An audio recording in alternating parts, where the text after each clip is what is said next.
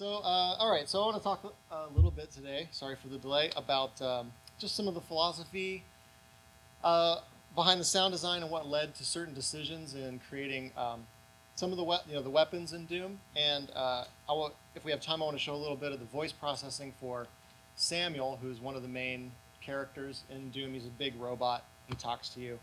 And I heard a lot of people come up and ask me about the processing of that voice. So I figured I might show that. So real quick, a little bit about me. So I was the senior sound designer on Doom. I'm now the audio director because our audio director went to Bethesda and recommended me to be in charge. That's his mistake. And so now I'm doing that. And I've been in games for like 16 years.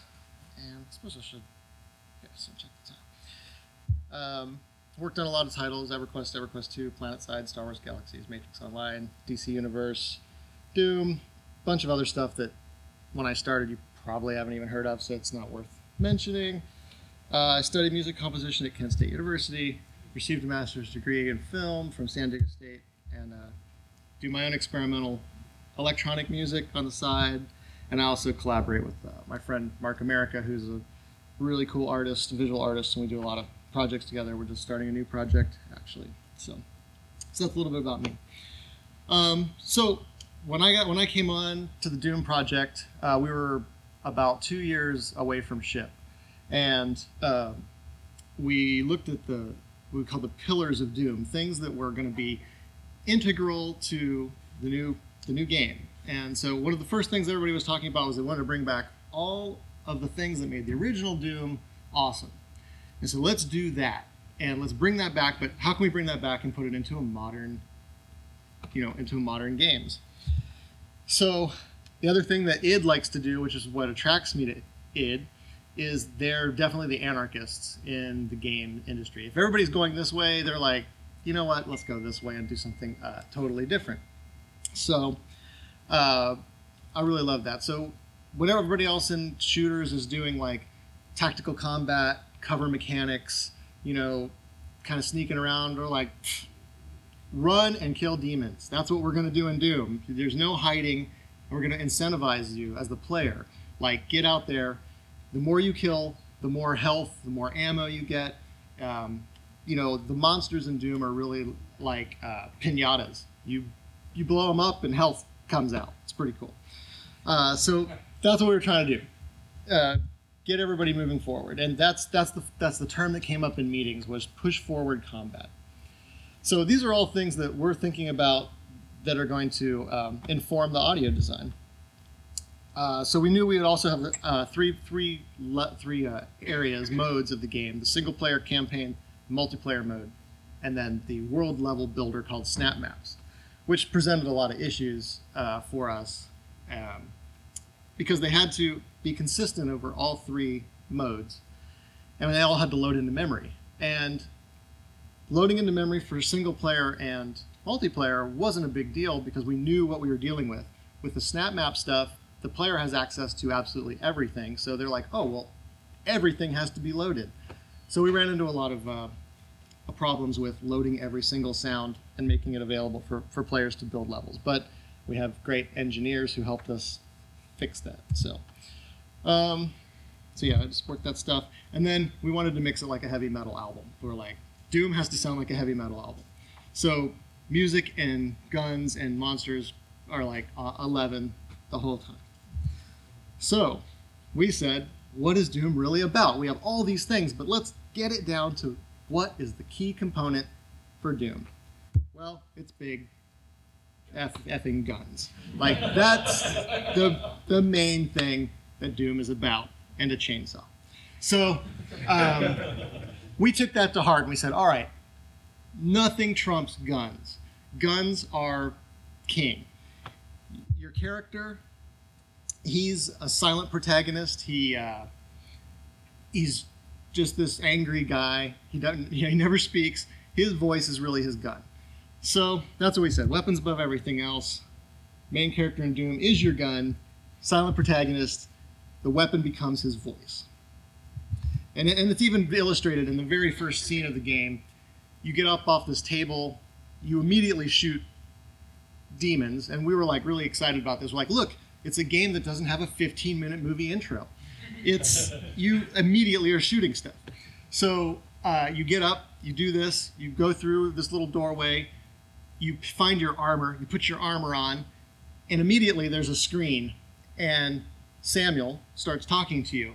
But what's great is he's like, so this is what you have to do in the game, blah, blah, blah, and your character just goes, smashes the screen, and moves on. He's like, I don't give a shit about what you're telling me. I just want to shoot stuff. So anyhow, Doom had to deliver that ultimate power fantasy. You're this big badass killing demons. Again, it's kind of redundant, but so we achieved that through the glory kill sounds and the weapon sounds. Another issue we ran into was we were like, since guns are king, they can never be ducked by anything, even VO. Well, designers hated that because designers were like, oh, we can't hear our VO in this section because of the guns. And we're like, well, move your VO. Why are you putting VO where there's going to be combat? That doesn't make any sense. So we had like a lot of conversations about with design about pacing. And they would say, well, we need to put this here because we want to stop the player before they go into this area, but then there's a chance that some demons will come down. We're like, okay, well, there's a chance you're not going to hear your VO then because we're not going to do it.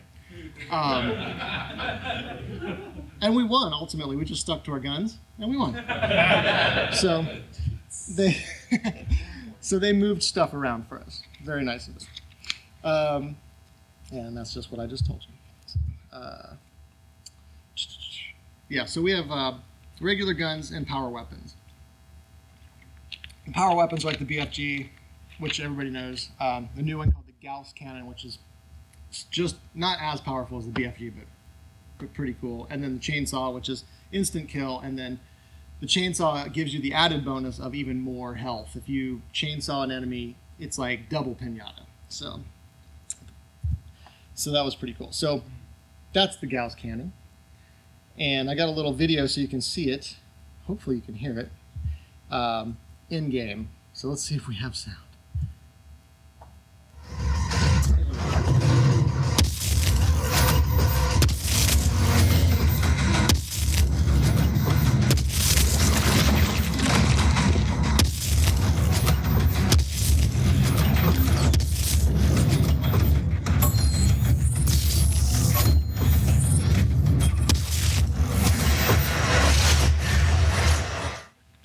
All right, so you can kind of get a hear what it sounds like in game. Oops, why did I do that?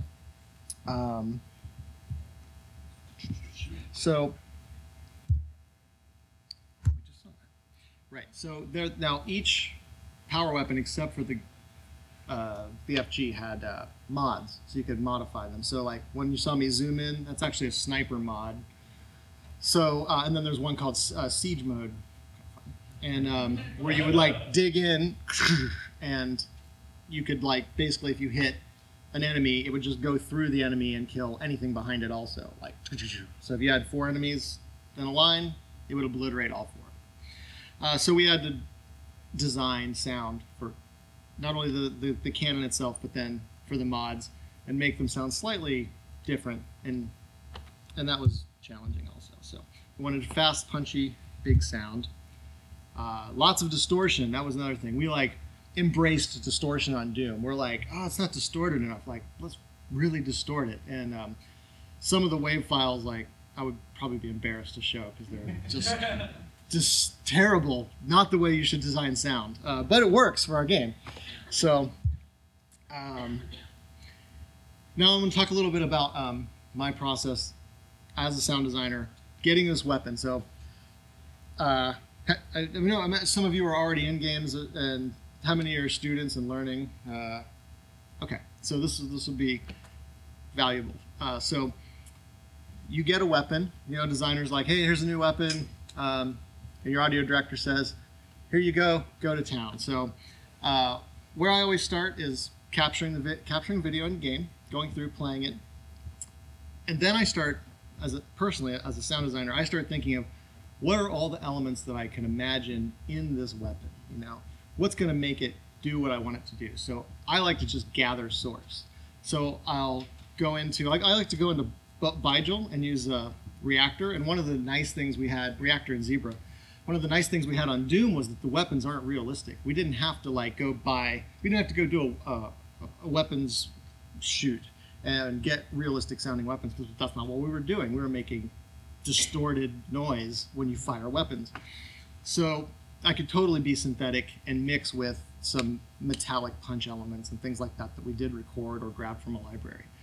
So initially I'd start in Bigel, because I like Bigel because I can do a lot of real-time just gestural stuff and record it as I go, and it just spits out a big long file for me to take into Pro Tools and chop up and manipulate as I want.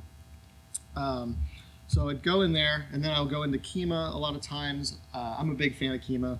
I just really like it. Kima lets you take a very small amount of source and turn it into a very large amount of source very quickly. So if I have like just a little bit of electric sound that I need for a weapon, I'll take that into Kima and granulate it and stretch it out and pitch it, and again spit out this big long recording of gestural granulated stuff that just turned that little bit of source into like 10 minutes of source. And then I'll take that source back into Pro Tools, edit it, find the space for it.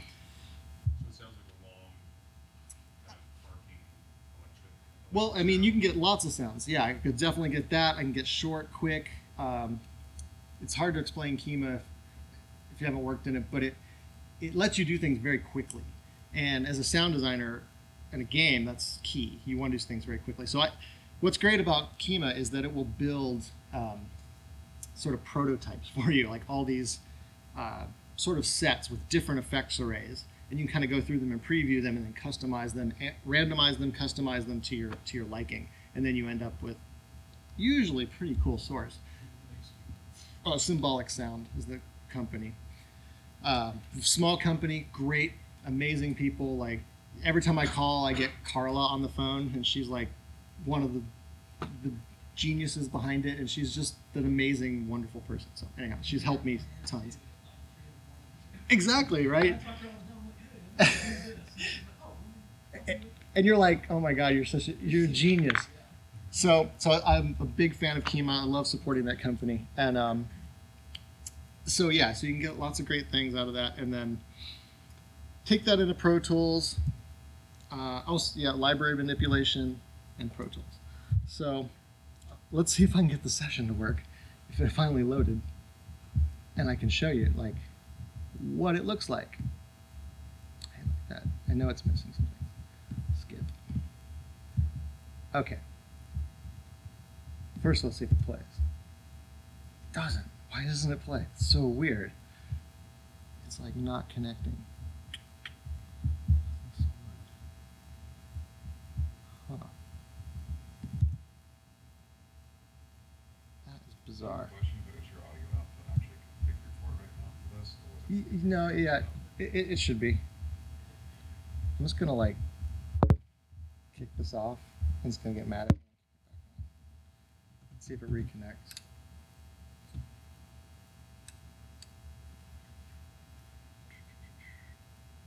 There we go.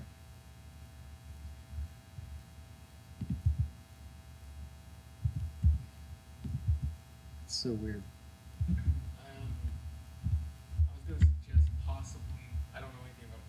Looks like there's like a little sound thing at the top, where all that blue, like with the blue highlight stuff. What's that one right next to it? Oh, these are actually tools for editing in the timeline. Oh, okay. Because I was gonna say, if there's like yeah. I can see where you actually push the mute button or something. All right. Well, I'm gonna quit this, relaunch it. We'll talk about some other things. I apologize. I've got other things I can show you, but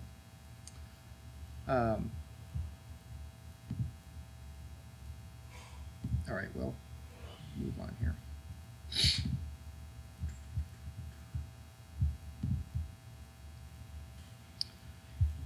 After I do all the sound design in Pro Tools that I just showed you, I take all that material into Wise. And if you guys are all familiar with Wise, it's a audio engine go-between, basically.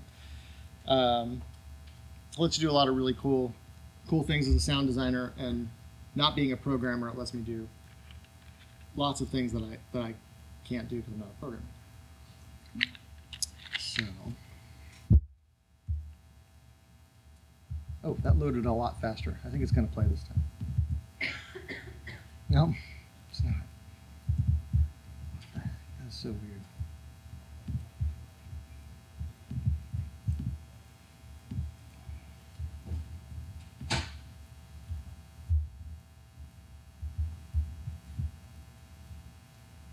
All right, well, I can kind of show you this stuff, but you can't hear it, unfortunately. So these are the layers of the Gauss cannon. Man, I really want this to work.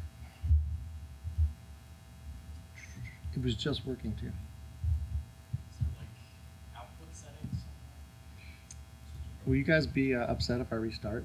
We can. You guys can. We can talk about stuff. You can ask me questions. We were going to do that at the end, but we'll just do it now. Exactly. I'm going to ask the very general question: what made you want to get into sound design for games?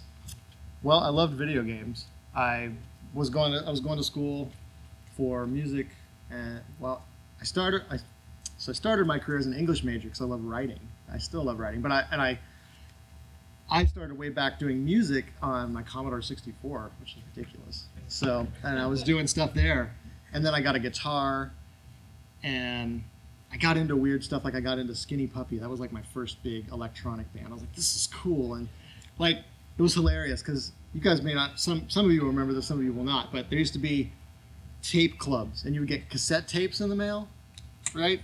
And so I was part of this thing, and I got an REM tape once, and I was like, oh, whatever, REM's fine. And my cousin Tessa, who's super cool, she calls me and she's like, hey, I got this band. You might like it. They're called Skinny Puppy. I was like, yeah, bring it up. She brings it up. I put it in.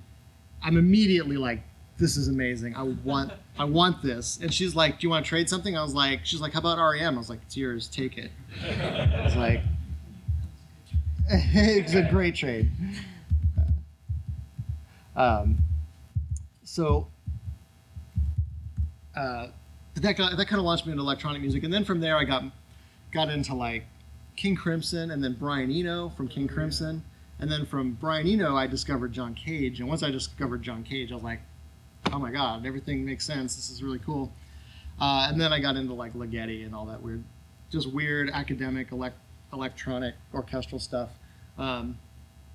And now I listen to everything. Lots of soundtracks, lots of electronic music, a lot of rock, a lot of weird goth stuff still. I don't know, whatever. But so long story short, yeah, I was really into games and computers and electronic music, and I was going to school for music composition, and well, I started as an English major, switched to photojournalism because I was like, well, I was having problems with early American literature. I didn't like it, and my advisor was like, well, if you don't like early American literature, you shouldn't be an English major. I was like, okay. So I changed to photojournalism because I liked photography, but I loved music, and so I was like doing a music minor, and I was just like, I got to find something to do with this, and I was playing a lot of video games, so I had one class left to finish my undergraduate degree, and I got this opportunity to go into games. Like there was a game job posting in Boulder, Colorado for startup for an entry-level sound designer. I applied. I got an email back from Heather Sowards, who was the audio director at the time, good friend of mine now. And she sent me this email, and she was like, oh, I'm glad you're interested in the sound design position. Just please send a sound effects demo. Don't send us any of your music. We don't care about that. We have a composer. I was like, okay. And I was like, well, what's a sound effects demo? Because I hadn't done it before. And I did a lot of research. I went to gamasutra.com, and I found an article this guy wrote about how do you make a sound effects demo, which wouldn't apply nowadays. But back then, like 16 years ago or whatever, it did. And I just made this soundscape that was like a 5-minute, almost like a music concrete piece, which was kind of like what I was doing anyhow with my music. And I sent it off, and I got an email saying they wanted to do a phone interview. I did a phone interview, and then I passed that, flew out to Colorado, did an in-person interview, and had to take an audio test, and I had to know what the Nyquist theorem was, which I did, fortunately. And I got the job. Well, years later, Heather told me, she said, you know that when you got the job, your first job in games, she said, I had a box of demos this big. And she's like, I'd been going through them for like a week, 2 weeks. And she's like, I was having a really shitty day. And she's like, your demo was at the bottom of this pile of demos. And she said, my day was so bad, I dumped the box out. And she's like, then yours was on top. And she said, and you put yours on a bright red CD. So it grabbed my attention, and I grabbed it and put it in. And she's like, and I was like, finally, one that doesn't suck. And so I went right into the call pile, and I was at the bottom of the box. So a little bit of luck there. Thank goodness she had a shitty day. And so that's how I got called in, and that's how I got the job. So a little bit of, I hope, skill, a little bit of luck, and a little bit of research, to get in. That was a long answer because I was doing this, but we still don't have sound. Unbelievable. Why is that?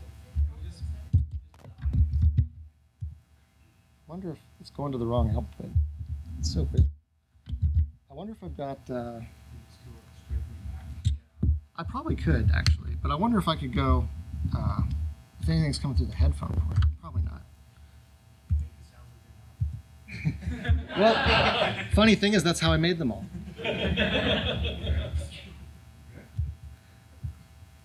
Well, don't worry, because I can show you guys the Samuel process. That, on the tracks there, that one that's muted, does that something to do with it?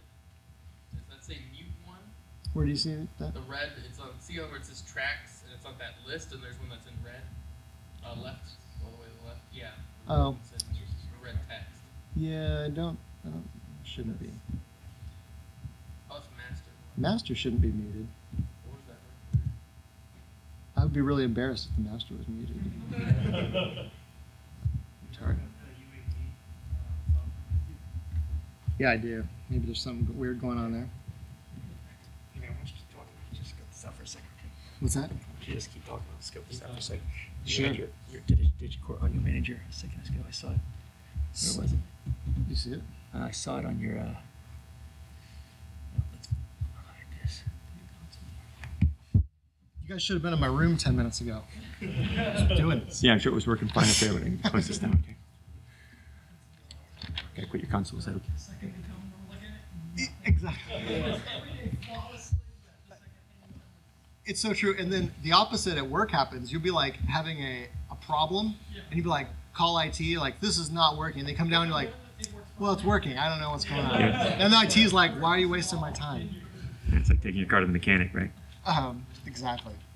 But if we can't get this to work, don't worry, because I can show you the hopefully Ableton Live will work, and I can show you the Samuel stuff. Because what's weird is slideshow is playing, so it's just something in Pro Tools that I probably screwed up when I moved stuff.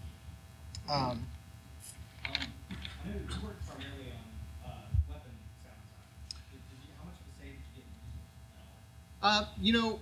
The music, the composer was selected before I came on, Mick Gordon, but yeah, he just killed it. Richard worked with Mick.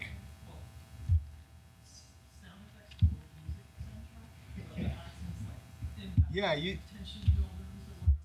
Richard's amazing. He delivered amazing stuff to Mick.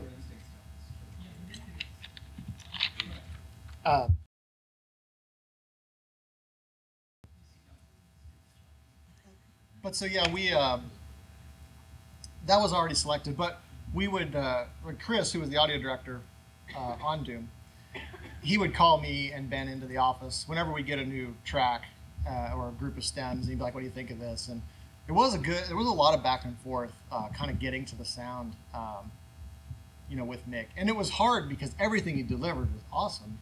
It's just that, well, we want to go more in this direction, and then you've got creative director telling you other things too. So it's not just an audio decision. You think it should be, but it really isn't. That was already selected. Now that I'm the audio director on new projects, I will get to select, well, in collaboration with Marty and Hugo, who are executive producers and creative directors. what direction we go in. So this is bizarre, right? Yeah, it's not even seen. I don't get it. Do you have any other apps, sound apps that are active? Well, let me just look. I suspect that one of those is taken over, and so even if you launch Pro Tools, it's No, there isn't because I restarted. Pro Tools is the only thing running. But let me see if I'm going to see if Ableton will work.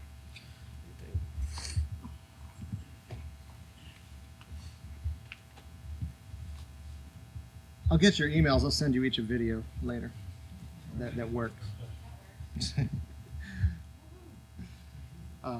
But really, all I was going to show you, I was just going to show you how I layer my stuff in Pro Tools, which you can all do. You can all do. All right, let's see if this works.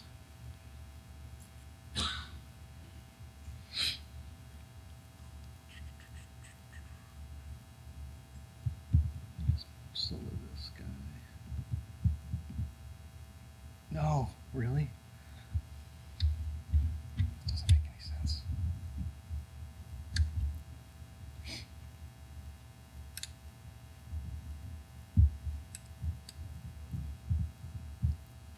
A terminal, and I'll give you what you need. Thank you.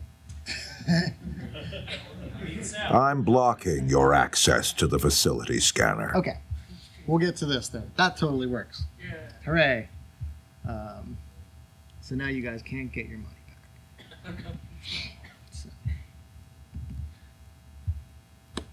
Any other questions? So that was about music.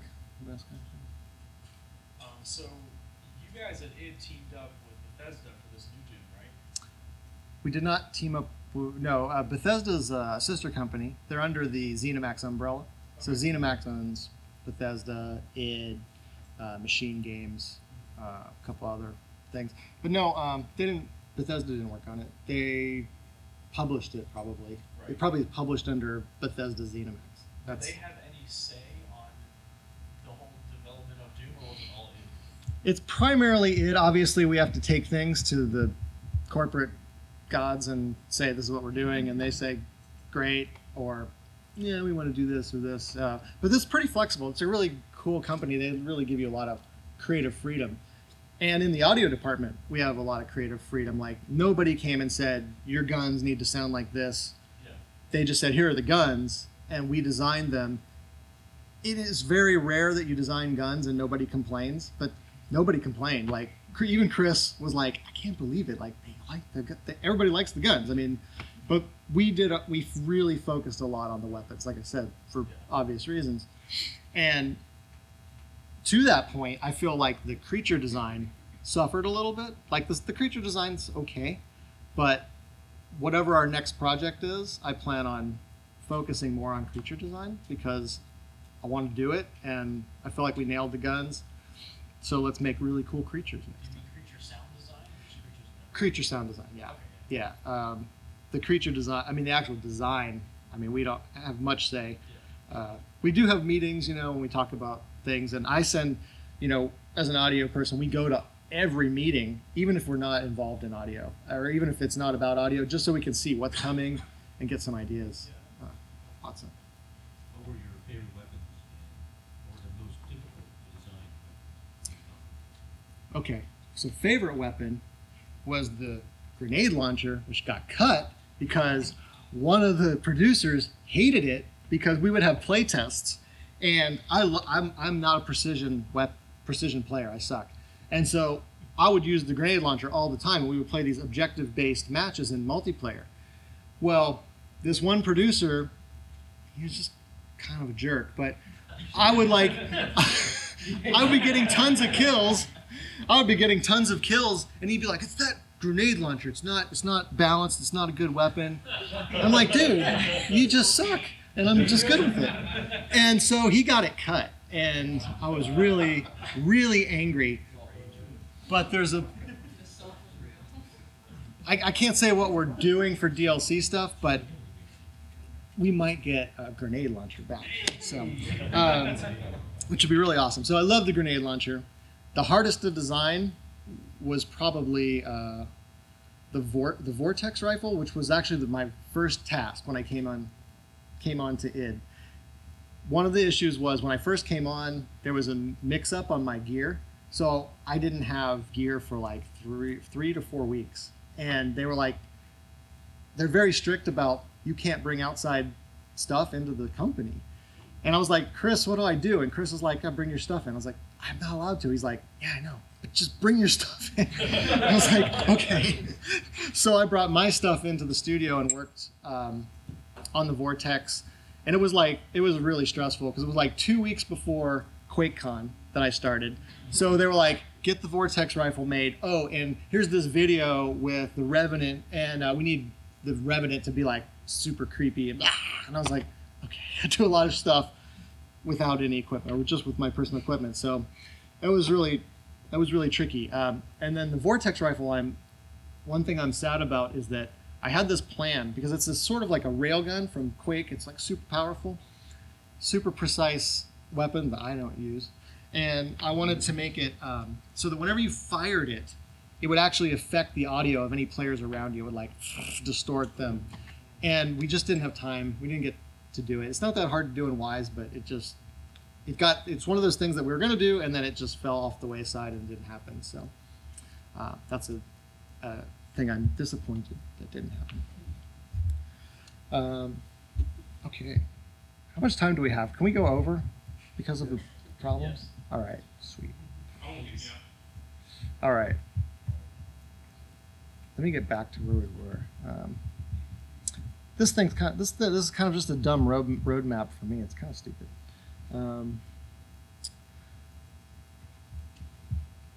Let's see if Wise works. I can show you. I can kind of show you how the Gauss is laid out in Wise. It's very simple. Another thing about coming onto the project. So I hadn't actually used Wise. I had used Fmod, and Chris was kind of new to Wise, and so was Ben. So we were all learning Wise on the job, and and so we could have done a lot of really cool things, more cool things, and we didn't. So next project is going to be better for that even. So when I show you the Wise stuff, any of you that's familiar with Wise are going to be like, oh my God, what were they doing? And then it's pretty basic. It's pretty basic implementation. We did use RTPCs, which are real-time parameter controls, but we used them not as much as we should have. And next time we'll do better. Let me find my Wise file. I don't know. I can't tell. I have no idea what that is, but I'm sure there's one somewhere. So I'm sure there's a gun in it somewhere. Might be a puzzle game. Yeah, it's probably a puzzle game. You guys played Candy Crush? I think it's called. Doom Go. I'll make that. Like, oh my God. Yeah, like a lot of broken phones, right? Like, shit.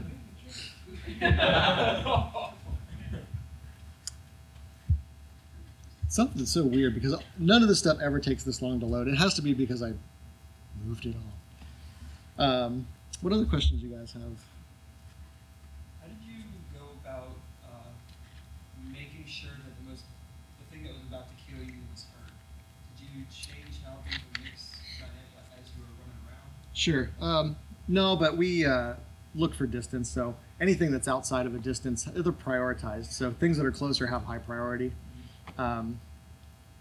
And we actually had an issue with, we do this thing called virtualization of voices in Wise. So what's supposed to happen is if something is outside of the receiver's range, it just gets virtualized. It's still playing, but it's not in memory, so to speak, active memory, so it shouldn't take up a voice. Well, we had an issue towards the very end of the project where we realized that virtualization wasn't working properly, and we had hundreds and hundreds of torches in certain levels.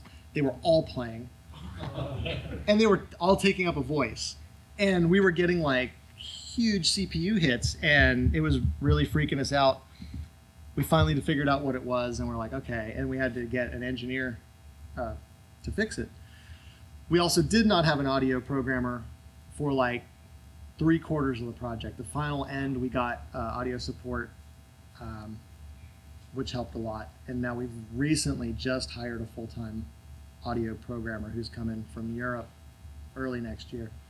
So that'll be great to have him on board. And he knows Wise really well, so he's going to fix our implementation. Also, we went from, so IDTech 6 had its own sort of proprietary sound engine. And Chris thought to get Wise installed, so they ripped out the proprietary stuff and put Wise in, but it's kind of poorly implemented because it was like thrown together by our engineers. And our engineers are great. They just have other things they had to do. So we're hoping to optimize that integration of Wise and utilize it a lot better. Which was it? Was it a Wise bug or implementation bug? It was an engine bug. So What version was it? yeah, it wasn't a bug with Wise. It was with how our engine was interacting with it. Yeah, it wasn't Wise. So the other thing we did is total amateur thing, because we hadn't used Wise that much, was we found out the crossfading in Wise is amazing. So you can make, like, if you want to make a set of loops of fire, you can just render a 10-second wave, load it into Wise, chop it up in Wise, and then tell it to crossfade, with equal power, and it sounds great. And shuffle it and pitch it. Well, we were doing that everywhere. And then the engineers were like, oh my God, this is really expensive. We're like, oh, is it? Sorry. Sounds great. So we made a pass, and we're like, what's not important? These torches are not important. So we ripped all that out and just made single fire sounds. So if you're going to go hang out by a torch, man, you're not going to be impressed. So. All right, let's see if this is playing. Oh, look at that. So, this is the Gauss rifle session in Wise. The actual fire is right here. Can you guys all see that? I know it's kind of small. I can't zoom in. We used switch containers. So if you guys are familiar, and Wise gives you this thing called switch containers. So we use those to differentiate between first-person and third-person assets. So, especially in multiplayer, all first-person assets would be in stereo on the player. When you're firing your gun, you hear this really cool stuff. Third-person is kind of a stripped-down, positional version of that. So we use switch container for that, and then we also used a switch container for gun reverbs. Now this is a problem that everybody solves. Reverbs in rooms in games aren't always that interesting. They're not that good. They can be expensive. So what we did was we pre-baked reverbs for different spaces. And then we mixed those in, and we would tag the spaces in the game. So I would go through the level. I'd be like, oh, I'm in a big cavernous area, so I'll use the large cavernous reverb for the gun. So whenever I fire that gun, I get the gun sound plus that pre-baked reverb that you hear with the tail.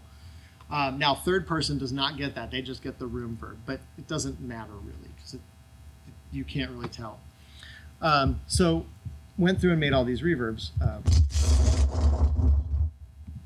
This is like the hell reverb, which I wanted it to be like kind of weird. And these just get mixed under small room. The let's see, tight room, kind of cool ring, tight metallic, and then their front rear, their quads. So you bounce those reverbs as separate stems? Yep, exactly. So I'll show you in the actual fire sound here. I can go to my switches. That is not me. I don't know what that is. Alright, so there's the full fire. And that's with the external large reverb. If I change it to the hell reverb, I don't know if you can hear it in here, but there's a subtle... Can you turn it up? Can you crank it a little bit?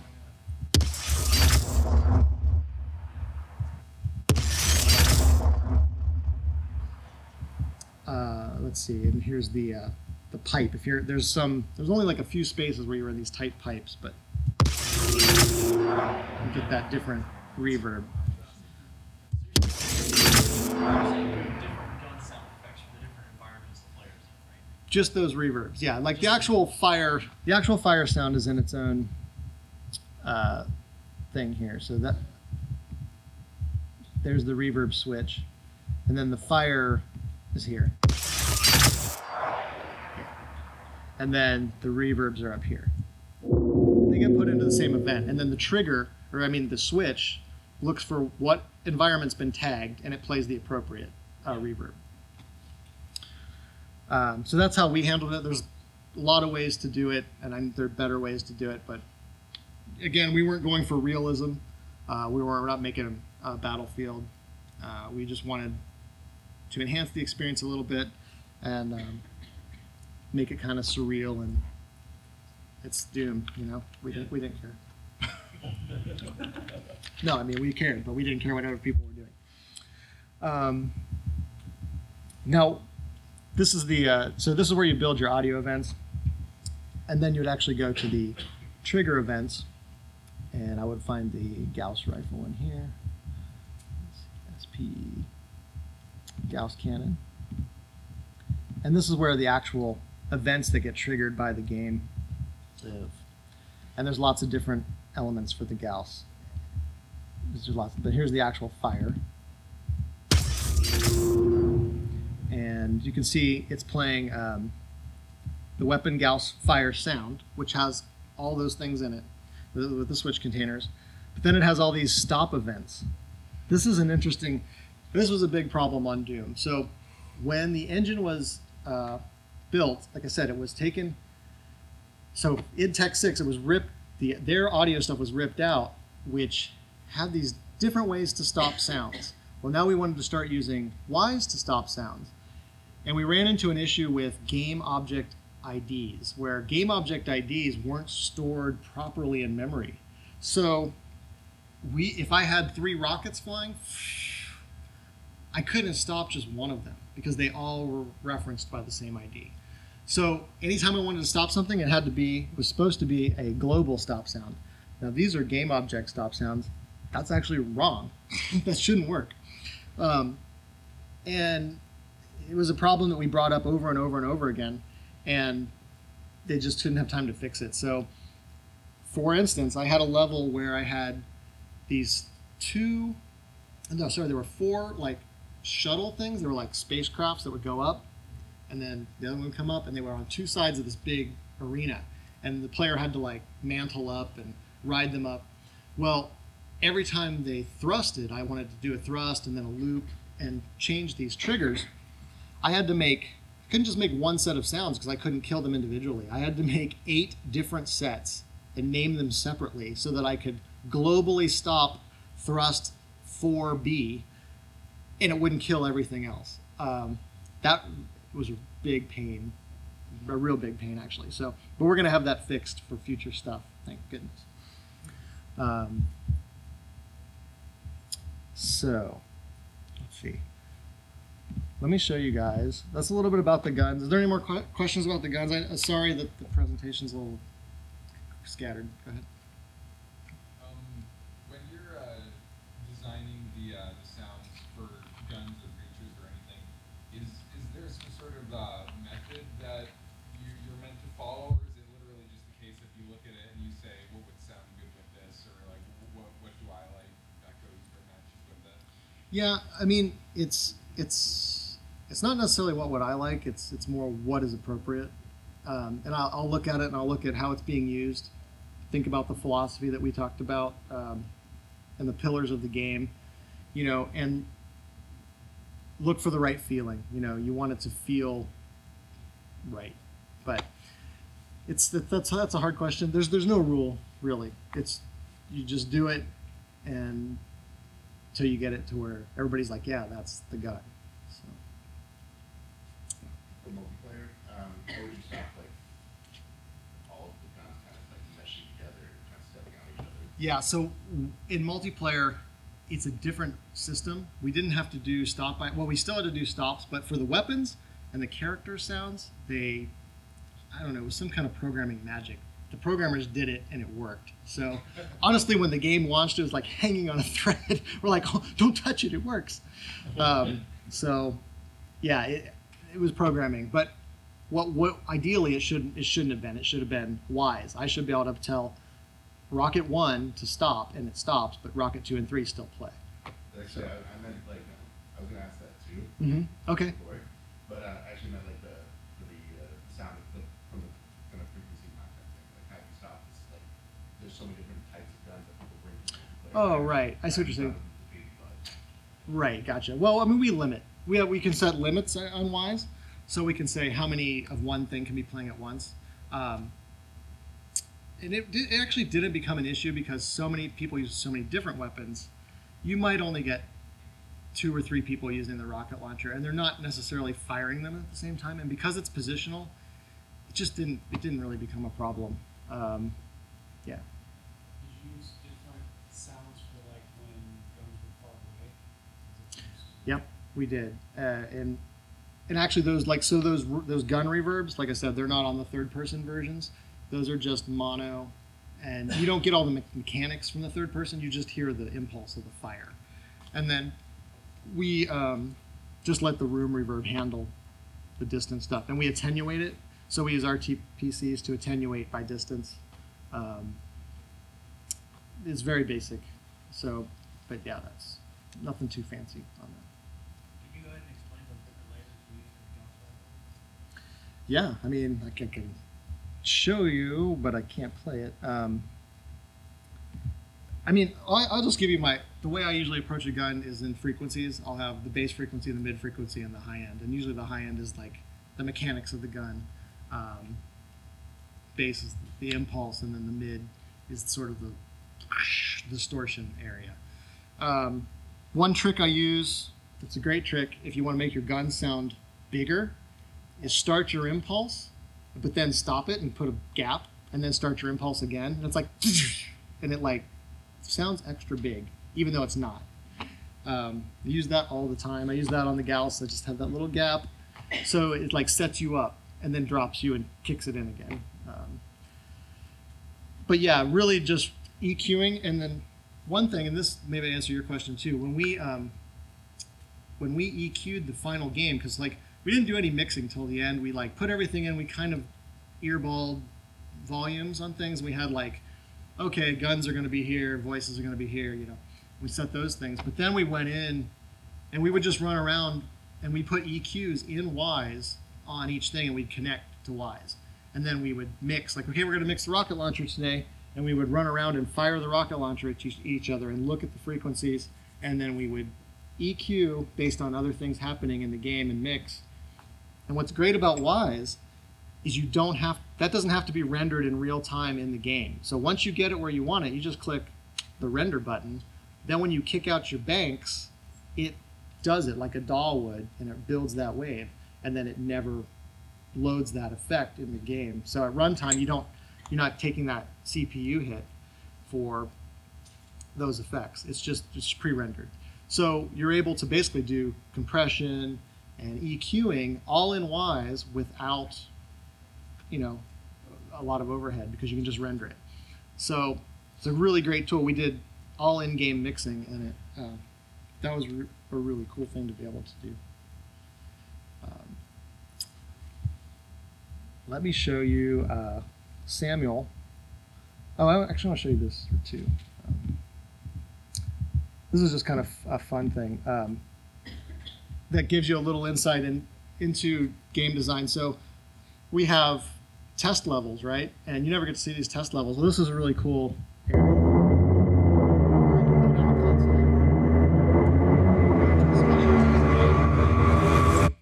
And see like all the pickups in the game and access all the guns and fire them with our monsters and test things. So this is something you wouldn't normally see. And like, here's my gals. And then over here's my gals.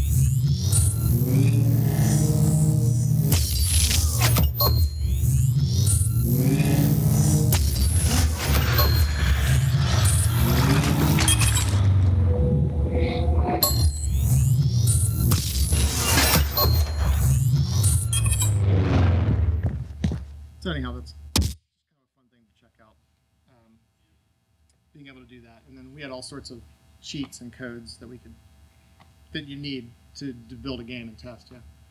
So would you say that this was your favorite sound design project, or if it wasn't, what was your favorite? Oh no, this one for sure. I mean, it's horror and sci-fi.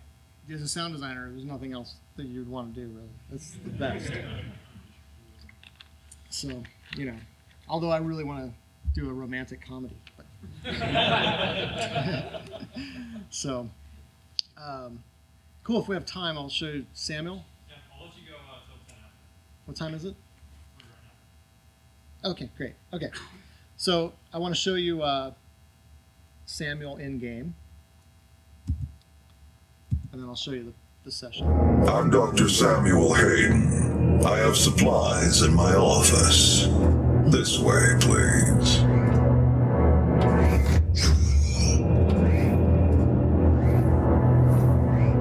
Take whatever supplies you need.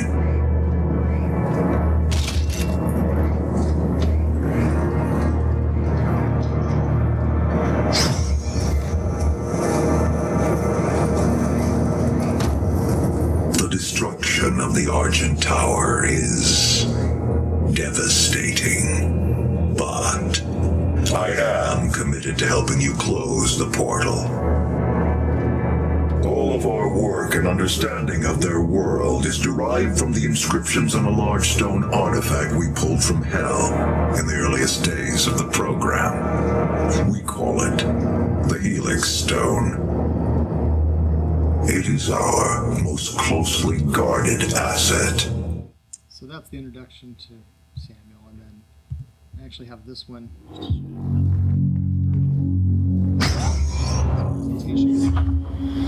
It's a gift.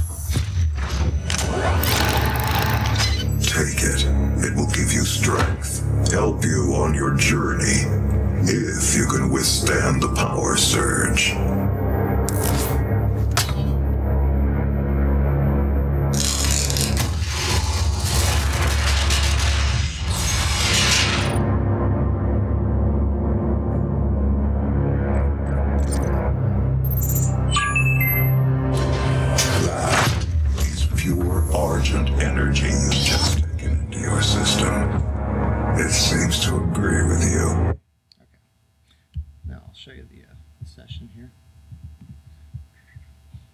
So big thing when doing a robot or any voice is actually selecting a good voice actor to begin with. So if you got a good voice, then the processing will really stick and you can really do nice things. So this is the actor's dry voice. I'm blocking your access to the facility scanner. Come to the Vega terminal and I'll give you what you need. And he's got a nice quality to his delivery and his It's a gift. Depth. Take it. It will give you strength if you can withstand the power surge. I'm Dr. Samuel Hayden. I'm the head of this Mars facility. You don't know me, but I know who you are. This was all a terrible accident. Okay, so now here's the processing. I knew you were going to ask me his name. I forget. I have to go look in the credits. It might be Darren DePaul, yeah, or he's really good. I think that's him. It's just I haven't looked at it in a while, so. But here's the processing. Well, then I'll go through what's involved in each layer. So ignore the last dry one. It's really the 3 layers together. I'm Dr. Samuel Hayden. I'm the head of this Mars facility. You don't know me, but I know who you are. This was all a terrible accident. So I knew that I wanted him to sound metallic because he's a robot, but I didn't want to go overly metallic. And I wanted him to sound bigger than human because he's really a human that's been put into a robot. So we really had to watch intelligibility. Like you had to be able to understand what he's saying, but he still had to sound cool and big like a robot. So in the first layer, I have some metallic effects. The GRM resonator, which is really good at making that. And then some reverbs using a guitar rig and a chorus. And then I've got a little EQ with this Pultec and a final compressor. and then a gate because I was getting a lot of weird noise because of the compressor and stuff. So let's put the gate on to get rid of that. So this first layer is really a dry voice with the metallic. I'm Dr. Samuel Hayden. I'm the head of this Mars facility. You don't know me. Now the next layer is the crazy shit, the distortion that is underneath everything that if it was on its own would be a mess, but it works really well in the mix. I'm Dr. Samuel Hayden. I'm the head of this Mars facility. You don't know me, but I know who you are. So this, you know, pitch down, and this plugin I use like religiously, the Evolution, GRM Evolution. I don't know, I love it. I use it all the time for pitching and smoothing things out. Like a lot of times I'll distort something and then use this to smooth out the distortion. You get these really nice textures in it. But they don't sound like distortion, but they do. I can't explain it. It's really good. That one? I don't know. Let's see.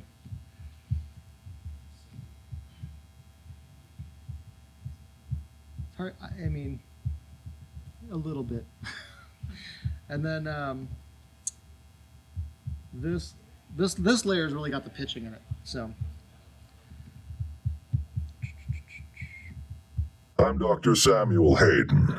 I'm the head of this Mars facility. You don't know me, but I know who you are. now you can do different combinations. Check out those two together. I'm Dr. Samuel Hayden. I'm the head of this Mars facility. So that's pretty cool. But then when you add that third distortion layer. I'm Dr. Samuel Hayden. I'm the head of this Mars facility. You don't know me, but I know who you are. I'm blocking your access to the facility scanner. Come to the Vega terminal, and I'll give you what you need. So, other thing I'll show you really quick is sort of the process of developing that, because you don't get it right away. So like version 1, you know, you're working with different art and stuff, and you're trying to come up with ideas, and it's just like this version sucked. I don't know. I'm blocking your access to the facility scanner. Like, Come to the right? That's terrible. And then version 2, I think I added like some pitching. It's kind of the same thing, but with pitching. I'm blocking your access to the facility scanner. Come to the Vega terminal, and I'll give you what you need. So I think that one was getting closer, and then in version 3, I think I tried something completely different. Because you never know. You're like, oh, I don't like it, but then you come back to it and you're like, oh, I like it. After you try a few things. So here's another version. Oops. I'm Dr. Samuel Hayden. I'm the head of this Mars facility. You don't know me. What's cool about this one, though, is I like the first layer by itself. I think it's pretty neat. I'm Dr. Samuel Hayden. I'm the head of this Mars facility. You don't know me. I know who you are. Terrible accident. Exactly. So, I mean, yeah, totally. That could have been our Samuel, but I'm actually glad I ended up where I did. I think it's a good mix of human and robot and a little bit of distortion. So, so this is funny. I did it. So for the English, I did it all in Ableton and hand did each file. For the loc, I was like, I'll come up with a batch, and I made a batch that's not that good, and it's okay, but it approximates it, and that way I could batch everything. But yeah, because I had 3 layers, I couldn't. You know, you can do like freeze, flatten, and then you get the file, but not in multiple. You can't mix and do that, at least not that I know of. So yeah, the English, if you play the English, sounds way better than the loc. Okay. Well, sorry for all the technical issues. I'll be glad to talk to anybody afterwards, but I gotta quit. I gotta stop the presentation. So.